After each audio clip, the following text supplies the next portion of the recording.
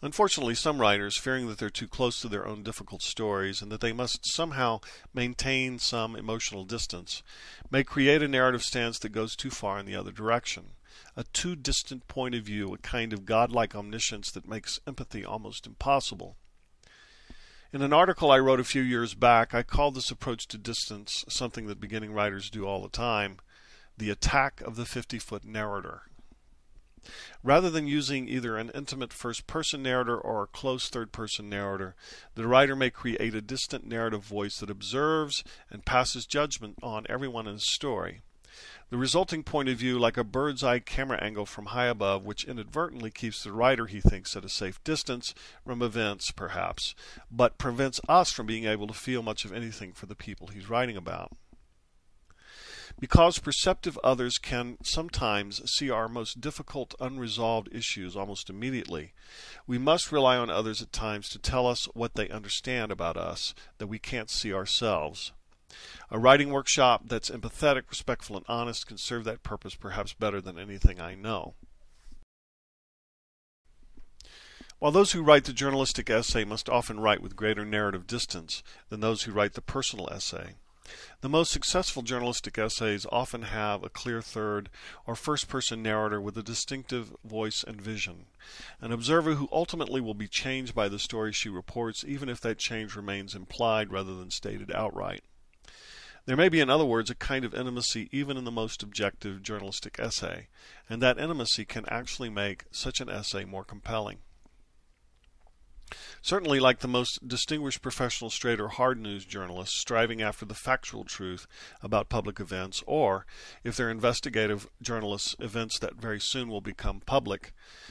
the best creative nonfictioners writing about private events are bound by the same journalistic ethics, or at least, as many argue, perhaps they should be.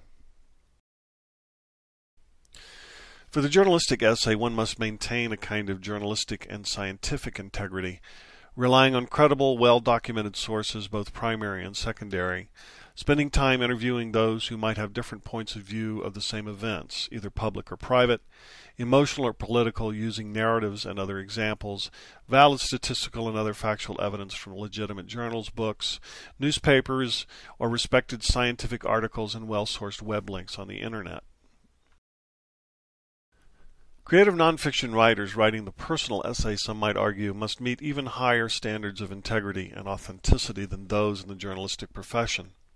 At the very least, they must commit to greater artistic integrity, with an eye toward a greater sense of craft than, say, a newspaper article written on a daily deadline.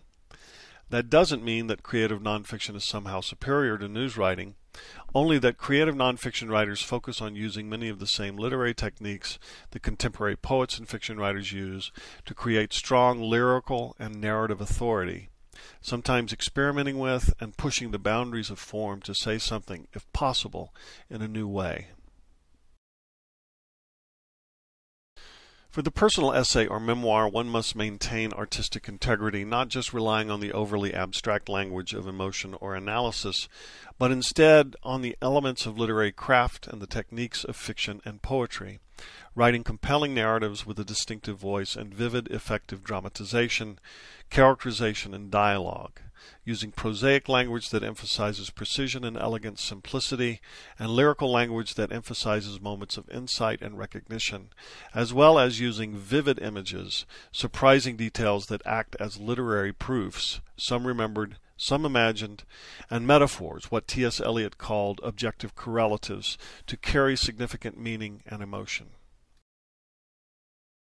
Finally, writers of creative nonfiction must also maintain a commitment to intellectual honesty as well as psychological and emotional integrity,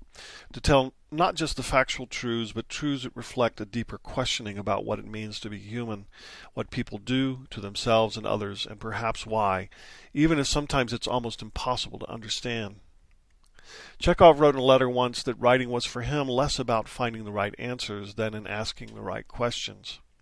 For me, the best creative nonfiction, fiction, and poetry does exactly this, helping us to understand and to feel the implications of what it means to be human perhaps a bit more clearly, even when we must also continue to live with what poet John Keats called a negative capability, a kind of unsettling and unsettled uncertainty. For me, no essay represents better the elements of both the personal and the journalistic essay, and this larger sense of unresolved and unresolvable questioning than Joanne Beard's The Fourth State of Matter.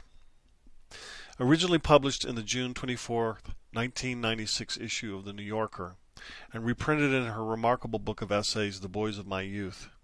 This essay combines public events with a strong adherence to the facts and private events with a strong adherence to emotional truths in a way that's almost seamless, understated, and yes, mostly unresolved and open-ended, revealing both insight and larger truths about the unpredictable and chaotic nature of life, striving less to supply simple answers than to ask the right questions.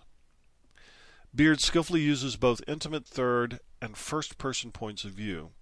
shifting from the story of a disaffected and disturbed young Chinese graduate student who eventually shoots and murders several of Beard's co-workers,